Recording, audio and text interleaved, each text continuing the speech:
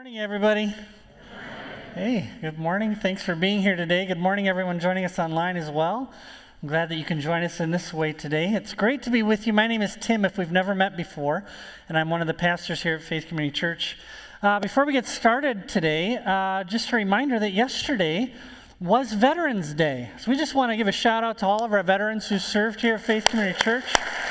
Give them a hand quick. Thank you guys for everything that you have done. And also, I had to do a longer announcement in the 9 o'clock about this, but I just want to let you know, those of you at the 11 o'clock service, some of you are here because you knew we were getting tight in the 9 o'clock, so your lives were flexible enough that you could make a move here. And I just want to say thank you to you for doing that. You may be wondering, does that matter? Does it make a difference? It really is making a big difference. The 9 o'clock is really, really tight. We can't find parking. We can't find room for people to sit and things like that. So if you're one of those families that made a move to help us free up space in the 9 o'clock, we just want to let you know that it really matters, and we really, really appreciate that. Okay, so just a word of thanks for that. We're going to start a little differently this morning with a story, okay? Is everyone excited for a story with Pastor Tim? Okay, here we go. Well, before I was a pastor here at Faith Community Church, my wife Darcy and I served with a campus ministry over at Utica River Falls called InterVarsity Christian Fellowship. And one of the things that we did every February was host something called Campus Mission Week. And Campus Mission Week was a week of more intentional, more public, kind of more stretching evangelistic effort. We'd have focused prayer meetings in preparation for months and months in advance, and we'd have staff colleagues fly in from all over the Midwest to help us. And during the week, Monday, Tuesday, Wednesday, we would host these Q&A sessions in all the dormitories. Students would invite their friends to come and ask a pastor any question that they wanted to know about God, faith, the meaning of life, spirituality, whatever they wanted. And then in the Student Center, Monday and Tuesday and Wednesday, we would have these interactive art displays set up so students could just spark spiritual conversations as their friends were going to lunch or something like that. But the culmination of Campus Mission Week was always Thursday night. Thursday night was our big, large group gathering. We'd have a special band come in. We would have a special speaker come in from out of state. And there'd always be an invitation for students to respond to the gospel. And so one year, in preparation for Campus Mission Week, we had all of our student leaders read a book about prayer called Fresh Wind, Fresh Fire by Jim Cymbala. It's a great book if you're looking for a shot in the arm. Fresh Wind, Fresh Fire is just a really, really excellent read. We also, and I don't know how this happened exactly, but we kind of unofficially made Isaiah 64:4 our point of focused prayer. And Isaiah 64 verses 3 and 4 go like this. When you did awesome things that we did not expect, you came down and the mountains shook in your presence. Since ancient times, no one has heard, nor ear has perceived, no eye has seen any God like you who acts on behalf of those who wait for him. This is an awesome scripture for focused prayer for months and months ahead of time. And the mantra kind of became, let's ask God to do something here this year that he's never done before. Let's ask God to do something in this Campus Mission Week that he's never, ever done before. So as we gathered for our kickoff to Campus Mission Week that year, students were jazzed, months of preparation were coming together, everything was ready to go, and then it started to snow. And then it snowed. And then it snowed, and it snowed, and it snowed. We called our staff colleagues from out of town. We said, you better get here quick, because they're going to close down the airport in Minneapolis, and they did. The interactive stations went well. The Q&A sessions were a hit. But by Wednesday, professors were beginning to cancel classes because they couldn't get out of their driveways. The local schools were closed. It was getting hard to walk around campus. Nothing to worry about, I was assured. In 130 years, the university had never, ever closed campus because of weather. I was there on 9/11. They gave us a half day off for that. My junior year, a tornado busted out every window on the south side of my dorm and flooded the library basement. The professors didn't even blink. You go to school. So nothing to worry about. On Thursday morning, the day of the big event, we woke to the unthinkable news. The University of Wisconsin at River Falls was closed completely. Everything shut down. All classes canceled, all athletic events canceled, all practices, clubs, and meetings canceled, all buildings closed. Food service would be available on a limited basis, but those little brushy things that sweep the sidewalks could not get through the 4- and 5-foot drifts. Even the hockey game was canceled that night, and if you know anything about River Falls, that's as close to sacrilege as it gets. 2 moments from that day stand out to me. The first was a gathering of our student leadership team in a dorm basement that afternoon. We managed to trudge through the drifts, we got together, and the question, of course, was what should we do? Should we cancel the event? And my recollection is that it just wasn't even a discussion. Of course we're not going to cancel the event. That would be crazy. We've asked God to do something that's never been done before, and He did it. Well, this isn't what we had in mind, but He did something that's never been done before. So, Sam, our worship leader, who happened to be here this morning, Sam was playing the guitar right over here this morning. Sam McCutcheon, our worship leader, agreed to drag his guitar through the snow that evening, and our drummer brought 2 Fleet Farm buckets, one to sit on and one to slap. That would be our awesome band that night. We had no sound system, so we just have to sing extra loud, and the speaker would have to project extra hard. The real problem, though, is we had no way to project words onto the screen that night. We had invited all these people that don't know our songs, and we didn't want them to feel lost. So the other moment that stands out to me is about 7 or 8 minutes before we're supposed to open the doors, and we have no projector. So I remember standing in the front of North Hall Auditorium, probably 7, 8, 9 leaders, and someone said, well, why don't we pray about it? So that's what we did. We all bowed our heads, and I just remember this like it was yesterday.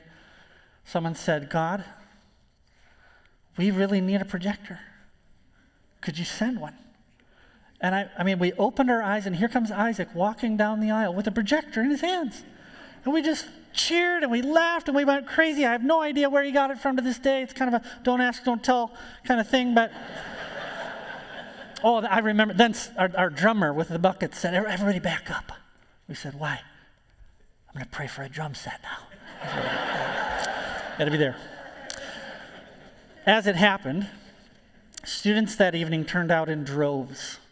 It had never been so easy to make invitations. Would you like to spend another evening stuck inside, or would you like to see my friend Spencer slap a bucket and hear about Jesus? Turns out that students will do almost anything not to be bored, and we were literally the only thing happening in River Falls that night. The room was more full that evening than at any meeting I had been to before or since. And not only that, there was just an unexplainable sweet spirit in the room. You know how it is when you're 19 and you have a snow day that's never happened before in the history of the world, and you're breaking the rules and sticking it to the man, you know. There was no sound system. We just sang really loud, and students couldn't hear the speakers. They had to lean in really carefully, and a lot of students responded. It's one of those things you wish you could just bottle that night up and take it with you. No ear has heard or eye has seen any God like you who acts on behalf of those who wait for Him. All right, you're not going to hear me say this often, but today we're actually not going to exposit through a specific passage of Scripture the way that we normally do. We're going to go to the book of Acts together, and I want to show you a pattern that we see not just in the book of Acts, but throughout Scripture of prayer and revival. And that's what we're going to be teaching about this morning. So let's open our Bibles today to Acts chapters 3 and 4. You'll find that on page 912, 910, somewhere in there. Acts chapters 3 and 4. And while you're finding that, here's kind of what we're jumping into the middle of today. The church is very young at this point, maybe a few weeks old, at most a few months old. Chapter 2 says that the Lord was adding to their number day by day. And in chapter 3, there's this really beautiful story of Peter and John healing a crippled man at a gate outside of the temple. Someone who'd been crippled since birth, and everyone kind of knew him because he begged there every day. And so this huge crowd of people gathers in the temple, and they're astonished at what's happened. And so Peter, of course, gets up and proclaims the good news of the atoning death of Jesus and his resurrection.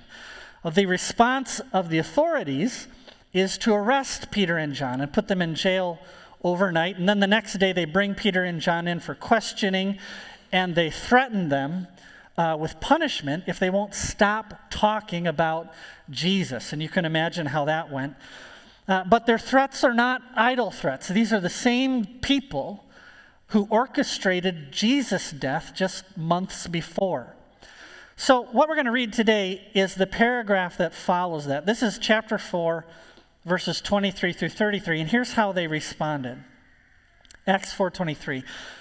When Peter and John were released, they went to their friends and reported what the chief priests and the elders had said to them. And when they heard it, they lifted their voices together to God and said, "Sovereign Lord, who made the heaven and the earth and the sea and everything in them, who through the mouth of our father David, your servant, said by the Holy Spirit, why do the Gentiles rage and the peoples plot in vain? The kings of the earth set themselves, and the rulers were gathered together against the Lord and against his anointed. For truly in this city there were gathered together against your holy servant Jesus, whom you anointed, both Herod and Pontius Pilate, along with the Gentiles and the peoples of Israel, to do whatever your hand and your plan had predestined to take place. Now, Lord, look upon their threats and grant to your servants to continue to speak your word with all boldness while you stretch out your hand to heal, and signs and wonders are performed through the name of your holy servant Jesus." And when they had prayed, the place in which they were gathered together was shaken, and they were all filled with the Holy Spirit and continued to speak the word of God with boldness. Now the full number of those who believed were of one heart and soul, and not one said that any of the things that belonged to him were his own, but they had everything in common. And with great power the apostles were giving their testimony to the resurrection of the Lord Jesus, and great grace was upon them all. This is the word of the Lord. Thanks be to God. So this is the pattern. We see it in Acts, and we see it from Judges through 1st and 2nd Kings and Chronicles and Ezra and Nehemiah and Esther. First, there's a crisis of some kind. Then an extraordinary seeking of God in prayer. And then some kind of shaking. Today I'm going to use the word visitation. We'll explain that in a minute. And finally, there's a transformation of God's people that's so complete that they move into the world like lightning.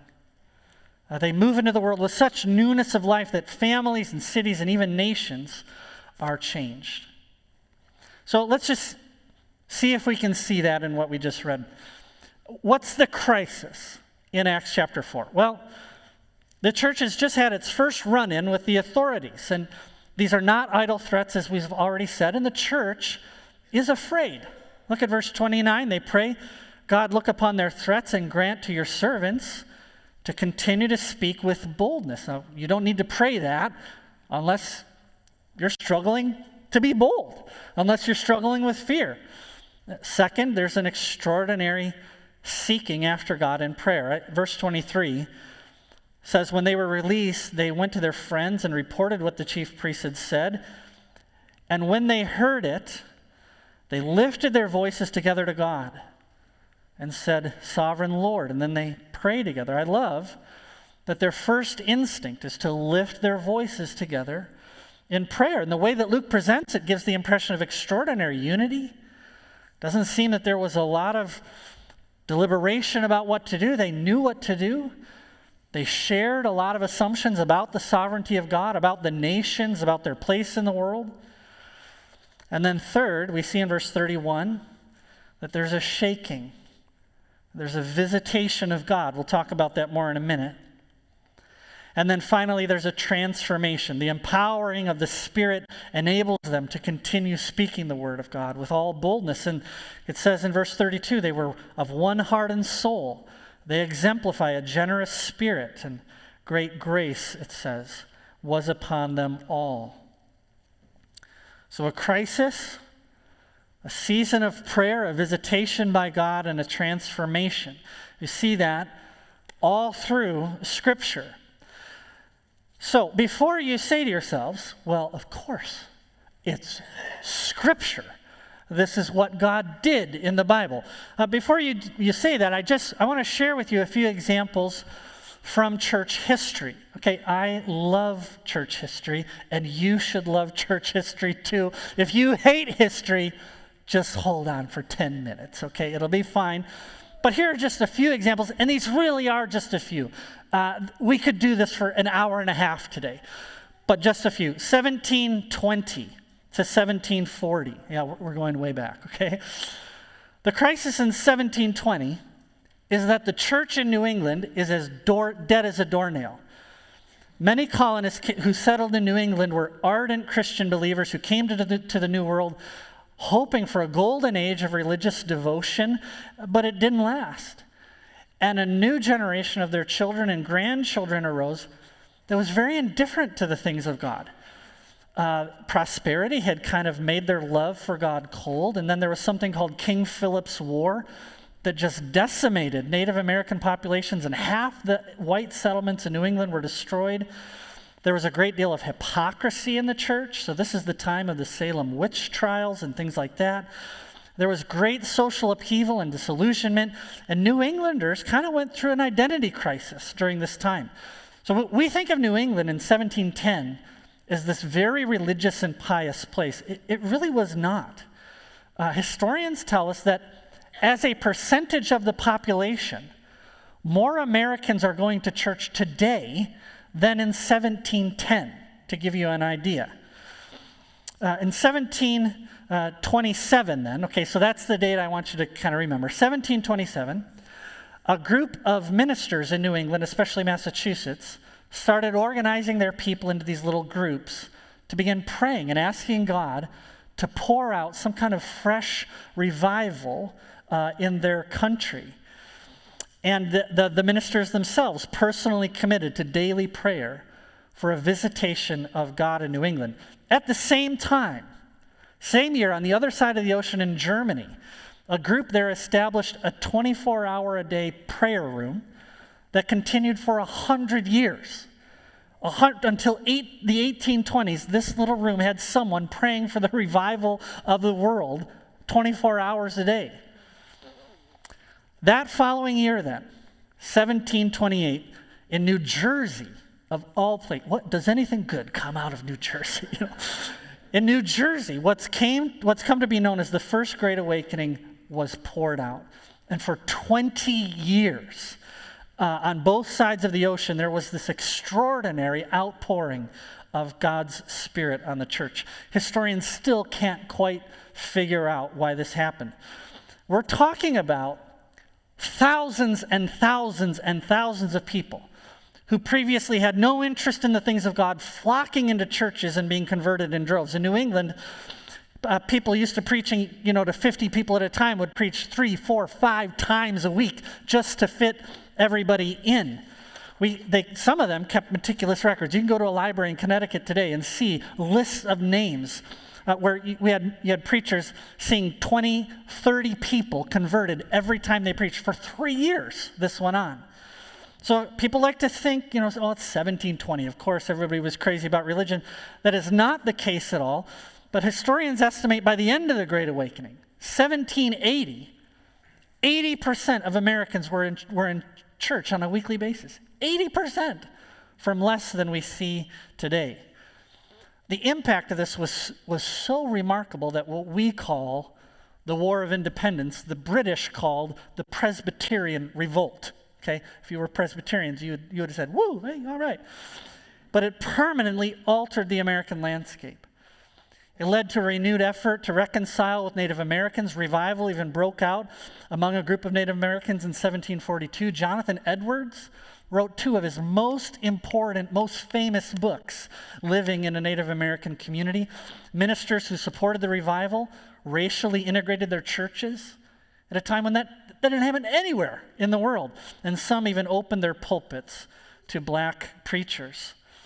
Now, I am not saying today that the kingdom, the sky just split and the kingdom of God fell down in New England and everything was perfect. But Jesus says that the kingdom of heaven is like leaven in a loaf. And it works quietly but powerfully and inevitably. And it really does change things. Let's talk about 1850. Here's another example. In 1855, the churches of London were also dead. Picture giant cathedrals built for 1,500 worshipers, and you have 150 scattered throughout the building. Well, that was the case at New Park Street Chapel, a huge Baptist church meant to hold 1,500, just a scattering of people, and they called a 19-year-old kid named Charles Spurgeon to be their preacher. He never even finished high school. The first thing that he did was organize his people into prayer groups to ask for a special visitation of God in their city. On his first Sunday, there were 150 people. A year later, there were 3,000, and they baptized 300 of those. They ran out of room, so they had to tear their old building down. They moved to a music hall that seated 10,000, and 10,000 showed up. So then they moved to another place that held 27,000, and who can guess how many showed up? You guys are 27,000. You guys are bad at the game. 27,000.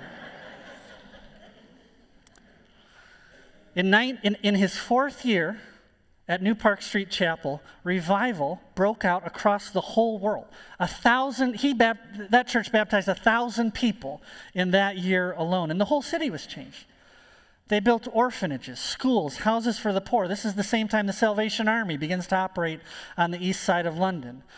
And then on the other side of the ocean, same year, on the other side of the ocean in New York City, the crisis there at the time was, again, the churches are dead, and the city is being torn apart by a new wave of Italian and Irish immigrants who basically have these running street battles going throughout the city. And the issue of slavery is just tearing the country apart. So that year, 1858, 6 businessmen from Wall Street agreed to meet every day on their lunch hour to pray for their city and the world. The next week, 20 showed up, then 30, then 40. By the end of the year, 10,000 businessmen were meeting every day to pray for their city and for the world, and to ask God for a special outpouring of His Spirit. And it happened. It happened. This is the time period in his, if these names mean anything to you, but this is when Hudson Taylor began his great missionary effort in China. D.L. Moody started his first Sunday school class that year. The Cambridge 7 were called into the mission field. Historians tell us that 1/3, think about this, 1/3 of Northern Ireland was converted in that year. And 2 million people joined churches in New England as these businessmen prayed. Now, just in case you think this is just a Western phenomenon, in the year 1900, less than 1% of Korean people identified as Christians. Most identified as Buddhist or by some other Eastern religion. But there was a small group of missionaries and pastors who had heard about this revival that swept through Wales and Scandinavia. And so they got together and began praying that God would have mercy and give a similar outpouring of His Spirit on a nation that really had no history with Christianity at all.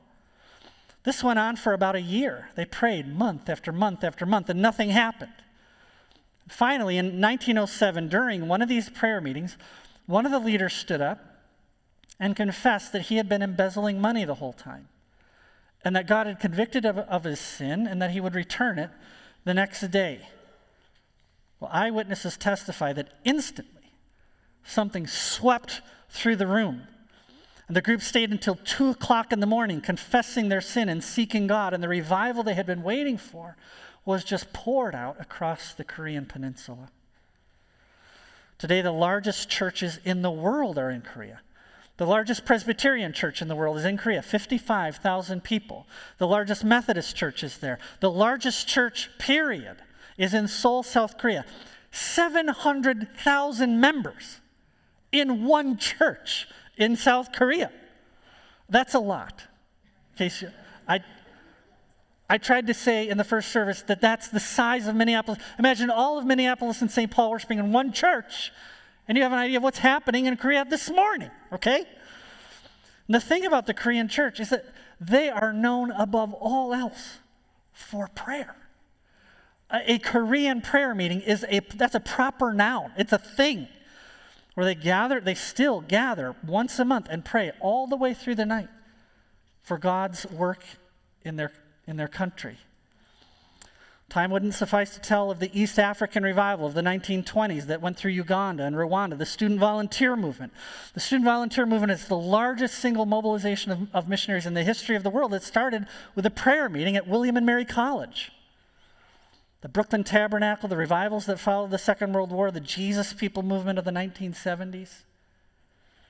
Large and small, local and global, some that go on for decades, some that only last a few years. Each one follows the pattern of a crisis, seeking God in prayer, some kind of shaking, some kind of visitation by God, and a radical transformation of both the church and the world. A month ago, I mentioned that film, The Jesus Revolution. You remember me talking about that? It's about the Jesus People movement of the 1970s. And I mentioned just in passing that it came all the way to UW River Falls down the road. After that service, one of our members, Mike Bramall, approached me. He said, I was there. I was converted in 1972 at UW River Falls. I was one of the long-haired, barefoot, pot-smoking hippies that became a follower of Jesus. And he told me the exact same story I've heard from a ton of people from that era. Some Iowa farmer named Dwayne came to work for the Navigators and went to all these parties and started talking to hippies about Jesus, and 400 students, 10% of the campus, became followers of Jesus in those 2 years. And not just like sort of followers of Jesus. They're retiring from the mission field and from pastorates and from being authors now. Mike's nickname, by the way, was Drifty. So let's keep that going here at Faith Community Church if we could. That'd be good. What do I mean? So crisis, prayer, and then visitation. What do I mean by visitation, and where am I getting that from? In verse 31, it says the place where they were meeting was shaken. It is talking about literally the room was shaken, okay? But what's going on there is this is an echo of the book of Exodus, where God came down and made his presence felt among his people, and the earth was shaken. And one of the words that the Old Testament uses to describe that coming down is the word visit. It's a visitation by God. It's his way of saying to these disciples, I've heard you, I'm with you, I'm going to do what you asked. Now the question, of course, is, well, wait a minute, isn't God everywhere? How can this be? God visited them. Wasn't he already there? Isn't he here with us? Isn't that one of the most precious promises that we have? That when we're gathered in his name, he promises to be with us? Absolutely. But the Bible uses this word visit to talk about moments when God draws near in a unique way. He makes his presence felt in a unique way. So for example, in Genesis chapter 21, it says that the Lord visited Sarah as he had said, and the Lord did for Sarah what he promised, and Sarah conceived and bore a son. You see? In Psalm 65, it says, you visit the earth and water it, you greatly enrich it. The river of God is full of water. You provide grain, and so you've prepared it. It goes on to describe the visitation of God just causes the earth to just bloom, just to open up with life where there had only been death. Psalm 80 is a psalm that God gave to his people to help us pray for revival. This is the refrain. Restore us, O God. Let your face shine that we may be saved. And then that psalm goes on to describe Israel as a vine, to say, God, we're dying here. We need your help. Would you come and visit us and make us alive to bear fruit again? In Acts chapter 3, okay, so we've been in Acts 3 and 4 this morning. In Acts chapter 3, verse 20, when Peter is preaching to the crowd, he says to them, 3:20, I want you to repent that times of refreshing may come from the presence of the Lord. He has in mind this tradition of God drawing near and giving new life. Listen to Isaiah chapter 64. Okay, so have Acts chapter 4 in your mind. And listen to this from Isaiah. Oh, that you would rend the heavens and come down. The mountains would tremble before you, as when fire sets twigs ablaze and causes water to boil. Come down to make your name known to your enemies and cause the nations to quake before you. For when you did awesome things that we did not expect, you came down and the mountains trembled before you. Mountains, they look so solid, don't they? So immovable. These authorities who threatened God's people with punishment, these are not idle threats. They really can do the things they're threatening to do. They look so powerful. And so the church turns to God to say, come down and shake the mountains. Do things here that we've never seen before. Here's a definition of revival that I'm borrowing from Tim Keller. It says, revival is a work of God in which the church is both beautified and empowered because the normal operations of the Holy Spirit, conviction of sin, enjoyment of grace, and access to the presence of God are intensified. Do you get that? The normal operation of the Spirit is intensified. That's all. That matters for at least three reasons. There are at least three other views on revival that I'm just going to talk about really quickly. The progressive or mainline view of revival is, well, why would I want that? It sounds a little fundamentalist. All this talk of sin and repentance feels a little regressive. I don't think we even need that. The second view of revival, I'm going to call the marketing view. Maybe you grew up in a tradition like this. I haven't seen this in a long time, but I used to when I was a kid.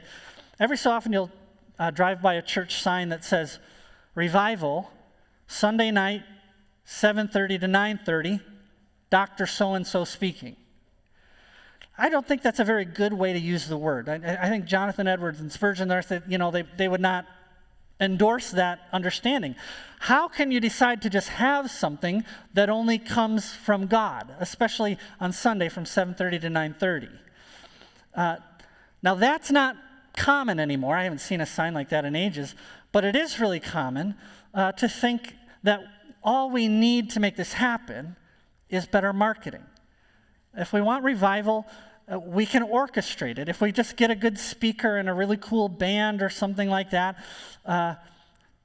we can make this happen. But the thing is, this doesn't mean, by the way, this does not mean that we shouldn't market, okay? We really need a new sign out by the road. Ours looks like it's been hit by 10,000 mowers, and it just needs to change.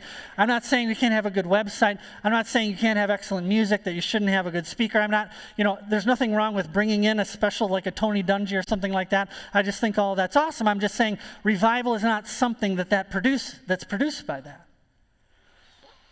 The most recent genuine revival I'm aware of was down at Asbury College last year. And to my knowledge, I've never heard of a single leader from that movement being at a conference speaking about how you should do it. Because they have no idea. Okay? I've seen some of the video from the day that happened. They weren't doing anything extraordinary. Kind of ho-hum, if I'm totally honest. Just kind of blah, blah, blah. And wham! God gave what only God can give. There's a third view of revival. I'll call it the charismatic view, and that view says that the essential marks of a revival are extraordinary actions of the Holy Spirit. So in other words, we don't have revival until there's healing and words from the Lord and miracles are happening. Then we have revival. Now the problem is that biblically and historically that just won't stick. We've said revival is a work of God in which the church is beautified and empowered because the normal operations of the Spirit, confession of sin and experience of God's grace and access to God, are intensified. And sometimes that will come with healing and other extraordinary things, but not always. George Whitefield, one of the most famous preachers of the First Great Awakening, literally seeing 10, 20, 30, 40, 100 people converted every single day. Benjamin Franklin was actually an admirer of George Whitefield. He published his sermons. He was never converted. He did not agree with what Whitefield taught, but he said, I can't argue with the results either. He noted how when Whitefield left the city, incidents of drunkenness and vagrancy plummeted, not for a week, not for a month, but for years afterward. Fathers would return to their families. Women and children were taken care of. Fields that had been left fallow were cultivated again. Just everything would bloom after Whitefield left for a long time.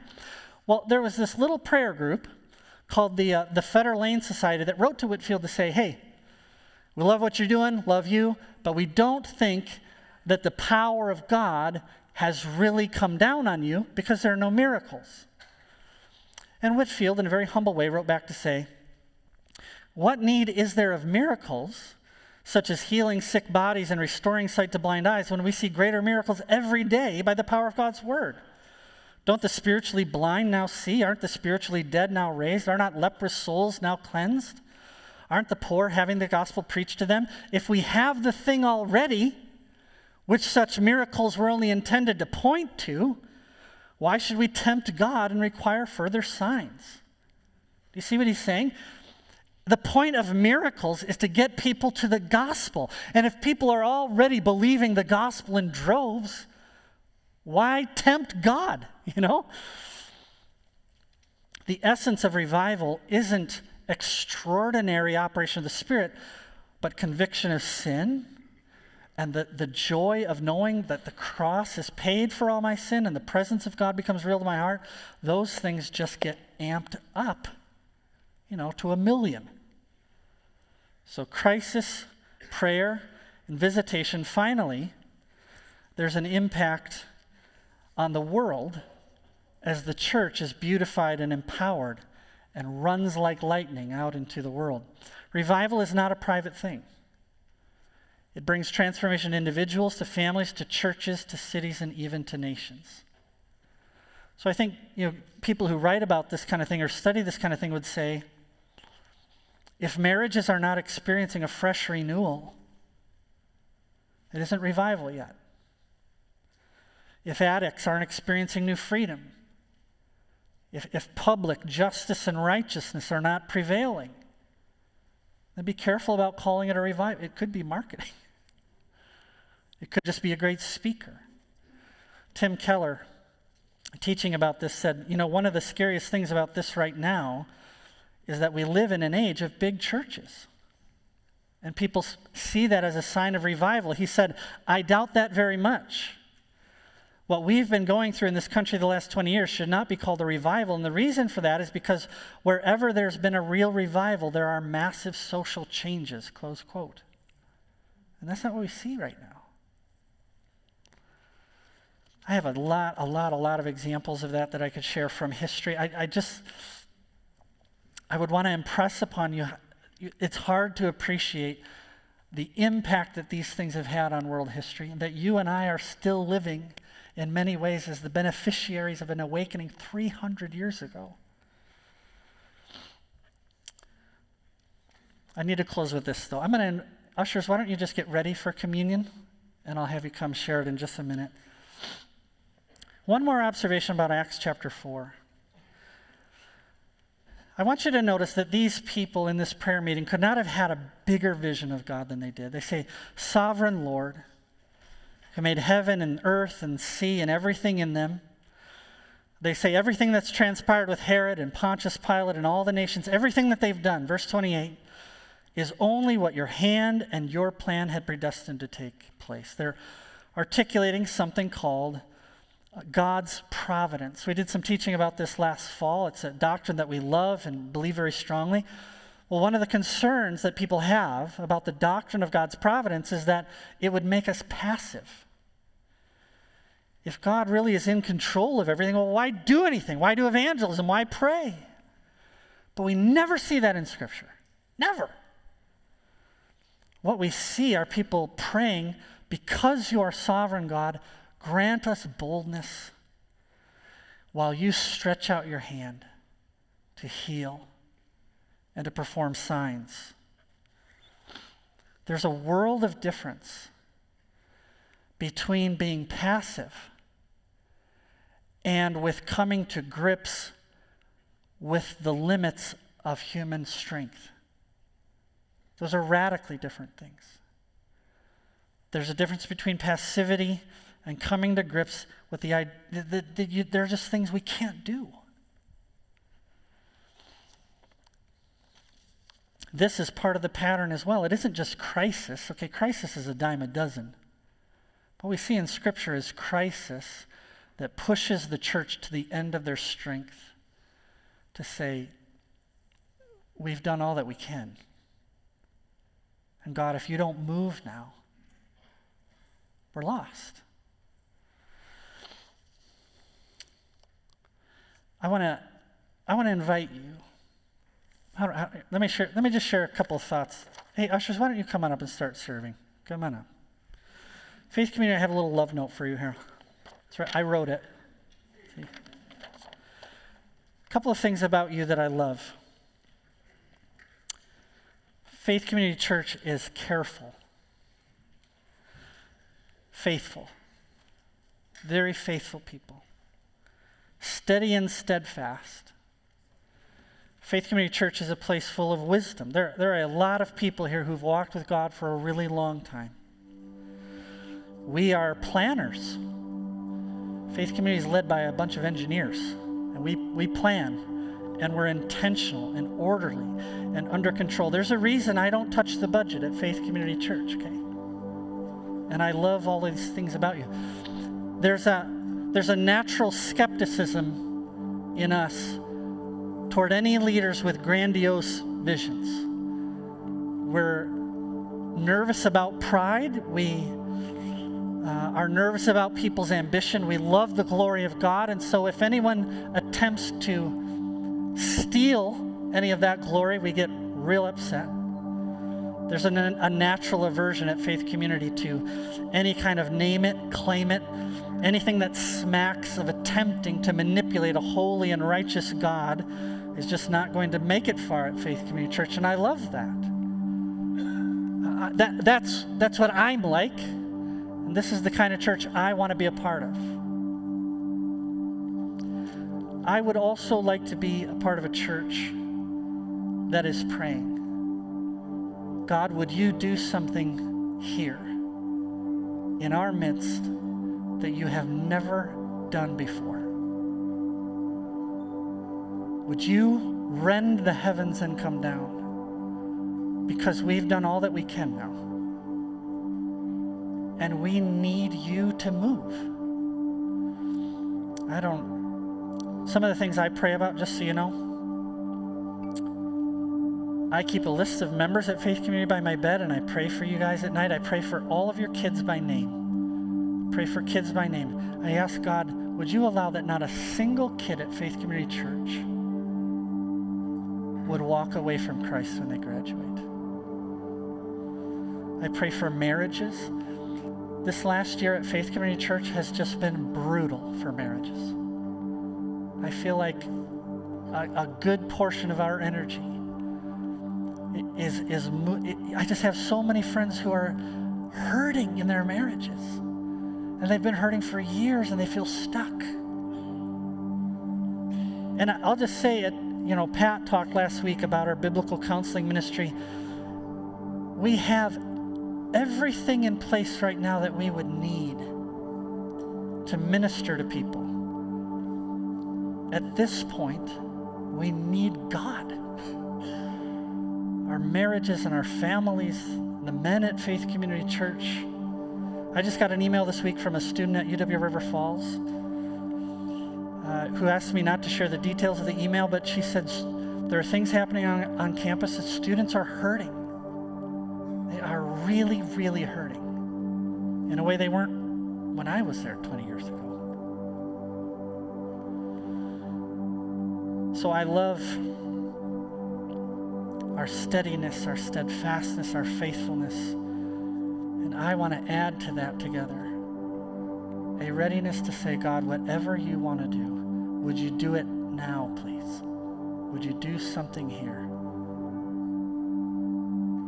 that no one would ever be able to take credit for? I'm going to invite you to just pray. I'm going to give you a couple of minutes as you prepare for communion. Would you pray for us? Pray for yourself.